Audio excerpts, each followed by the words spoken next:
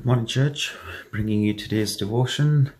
It's about waiting on the Lord. And I'm sure we've heard this many times, what it means to wait on the Lord, what it means to understand His ways are not our ways, and His thoughts are not our thoughts, and how God deals with situations compared to how we deal with situations. But here's what I really want to encourage us all about is when we are faced with fear and distress, we are encouraged to cast all our anxieties onto the Lord because He cares for us. That's from 1 Peter 5:7. But after we pray for a problem, our tendency is to immediately wait to start looking for God's answers, almost like, God's what's happening? I prayed about this. I'm not getting the expected result or whatever it is. However, God often requires a waiting for us before He answers, because He wants us to know, also understand the depth of what we are praying for. What is it our hearts are actually yearning for, asking God about things. So sometimes we need to keep ourselves in the position of waiting because we have asked God to do things. We are praying in those contents and contexts of saying, God, would you come and do this? Would you come and sort this out? Would you help me with this?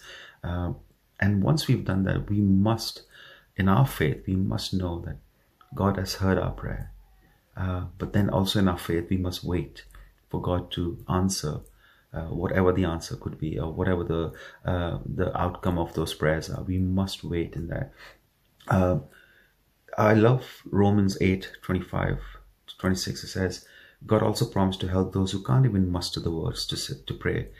Like the Apostle Paul writes in Romans, he says, but if we hope for what we do not yet have, we wait for it patiently. In the same way, the Spirit helps us in our weaknesses.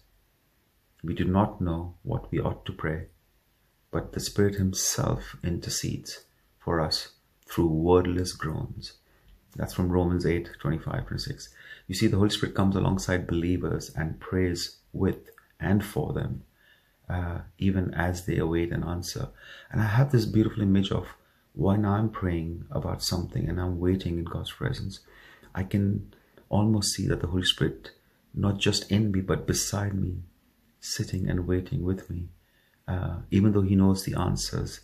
But He's waiting with me. He's there in the solution. He's there in the situation. He's there in the anxiety. He's in there. He's there with my unknowing of things. He's just there with me. And how many times do we actually allow the Holy Spirit to minister to us about what it means to wait in God's presence? So my encouragement to you this morning is, as you wait for your answers, as you wait for your prayers, as you wait for the decisions you're making by bringing it to God, waiting does not mean silence. Waiting means there is an answer that's coming, and the answer will be from the Lord, because we are expecting Him to carry us in those situations, because He is our Father. So as you wait this morning or throughout the week on whatever things and situations you're praying for, wait not just in expectation, but wait in revelation of what God will do. Wait because God has a better plan than we have.